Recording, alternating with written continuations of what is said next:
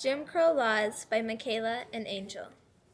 These laws became common and started to spread in the early 1880s. African Americans challenged Jim Crow laws into court.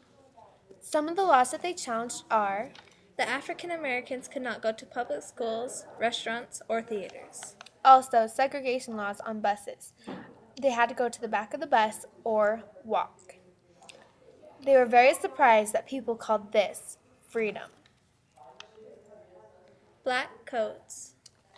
Soon, every southern state passed black codes. This resented African Americans to hold guns. Also, they had to be employed or they were sent to jail. And many other crucial racist codes that began to anger black citizens. One African American man said, "If this is freedom, then what is slavery?"